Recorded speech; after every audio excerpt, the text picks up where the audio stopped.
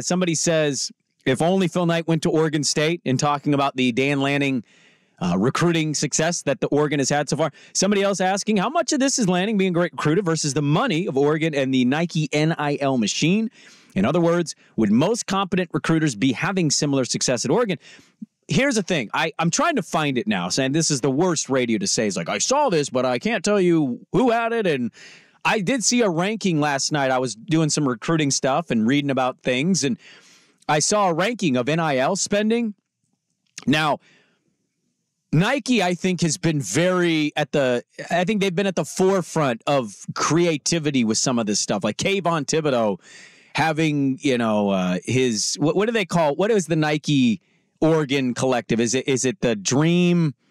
It's like the quack. Dream Street. Thank you, Dream Street. Blanking on it. Dream Street's an interesting thing that they've established with that. The ranking I saw yesterday did not have Oregon in the top 6 of spending on NIL money. Now, how true, I don't know, but the one I saw, because I was wondering, hey, I know Oregon NIL, it's like, you can offer these kids money now. Great opportunity for them given their booster. I did not see Oregon in the top 6 of the ranking that I saw. So I think it's okay to say, like, that helps. I also think, like, Mario Cristobal was there, 3 years ago? Yeah, it wasn't that long. His class wasn't top 3. And, Lanning going into the Big Ten, like, you're recruiting against Ohio State. And I know they haven't had a season, an entire season yet in that conference, but you are a Big Ten recruiter now, and you have been for some time. You were number 1. So, yeah, NIL collective, that's the thing about this, how much of it is the coach versus the NIL. Collectives are massive. You have to have your S together. But is it not surprising to find that Missouri is landing studs? Are people ready for Missouri to be in a conversation? Because they might be. They had a great year last year. They won their bowl game. And if you go look at some of the portal and recruiting rankings, Missouri shot up. Louisville's been in this. Like Louisville, I can't believe I'm saying that. Louisville has their S together. Some of this isn't just about how much money do you have. Texas A&M's got all the money in the world. They went and bought an entire recruiting class. Those kids were gone. Like a year later, they're gone. I think it's about fit, culture, certainly the coaching staff. I mean, Jabbar Muhammad, this was so shocking to me of like how basic some of this seems. If I told any one of you out there, you're recruiting a high school player or a portal player, wouldn't your natural reaction kind of be cool? I'm going to keep in contact with them as often as I'm permitted. Hey, how's your day? Just want to reach out, man. We really value you.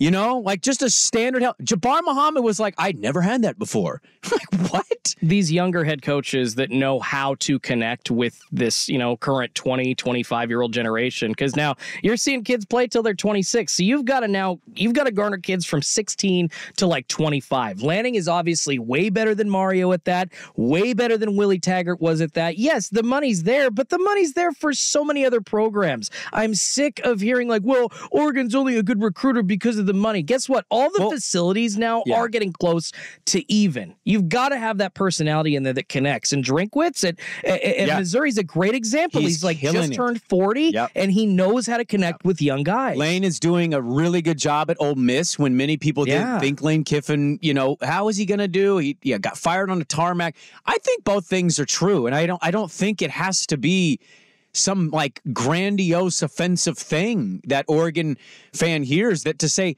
Phil Knight and Nike have been massive. Well, of course. But to that original text, it is a part of it. Also, Lanning seems to be pretty good. You don't have to like Oregon. You can say Lanning's not going to win a national championship all you want. I think what you would have to admit is you'd love to have him as your recruiting coach. You'd love to have that because, man, he's obsessed. We got a cut from Sark. Did we have this on the system, Schulte? Do we have it up here on the board? Yeah, I got it. The Sark one? Okay. This was Steve Sarkisian. Texas is also in this kind of conversation. They get to the playoff. They lose to Washington. Yes, they've lost some top receivers. They've also brought in some killers at that spot to fill those voids. And Quinn Ewers is returning. Here was Steve Sarkisian, Schultz. If you want to hit this, Steve Sarkisian yesterday of just where he's at in his life at that program. I came here to win a championship, and then if I can get one, I want to get two. And I'm borderline obsessed with it at this point. I know what it tasted like last year. I know how close we were, and I couldn't wait to get back. And hopefully that's what our team really starts to exude, is this obsession with being the best. Because we have a locker room full of young men that are driven, that are focused, that want to be the best. I mean, that's what it is. Who is the most obsessed? Lanning is sick over this stuff. Eli Drinkwitz is showing sick over this stuff. Sarkisian, everybody laughed at Sark. Sark is Latin for 7-5 was our old joke. I liked it. I thought, this guy's learned a lot. He's gone through some trials and tribulations. I liked it. As long as Texas's status, their elite backers would just stay the hell out of it and give this guy some time to build, gets to the playoff. It matters. Who is doing it does matter. No matter what you do have financially, it matters a great deal. And I'm curious to see that battle. Sark Lanning. Sark just got to the playoff. Lanning hasn't been there yet. Lanning hasn't beaten his a big rival. He hasn't beaten Washington yet. These are things he is moving to try to do. And so now that Saban's gone, yes, Kirby Smart still exists. Georgia's still Georgia. But Ryan Day, we saw that, $14 million NIL collective. They're doing a hell of a job. They just can't beat Michigan. Ryan Day, Brian Kelly at LSU, kind of a down year for them, looking to turn it around. Let's not forget about old Hugh Freeze at Auburn. Now you got Lanning in Eugene. We'll see what Jedd Fisch can do at Washington.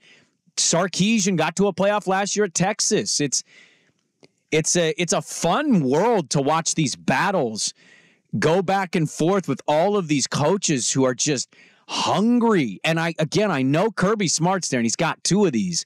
But now that Saban's gone, I think there's some dudes around college football saying, oh, there's an opening here. There's an opening and we're going to step into that void. And we'll see what Kalen DeBoer can steady the waters and right the ship and keep it going for Bama. But I think there's a lot of coaches in similar nature all across the country saying, the time is now. Let's just go do this. And you're seeing it in Eugene. You're seeing it at Columbus. You're seeing it in Austin. All of these coaches jumping on it. Norvell at Florida State, give him his flowers. You know who's not? Dabo. Clemson and Dabo still don't want anything to do with the portal, and I find that a very interesting decision. I do enjoy watching the younger guys that want to connect with players succeed over the old school, just red ass. I'm sick of the Jimbos. I'm sick of the Dabos of the world, and maybe that's why I like Nick Saban now, because he's like, you know what? I know that I've got to hang it up. I just don't. He evolved with it. He is a red ass, but Nick Saban evolved with it. But he complained about it. Everything Nick Saban did, Schultz, he complained about it, and then he did it and evolved with it. Oregon's running too fast. We're going to get kids hurt. 3 years later, running up-tempo offense. This portal, be careful. And I think he was more warning, you want to allow us this kind of freedom? Okay, don't say I didn't warn you.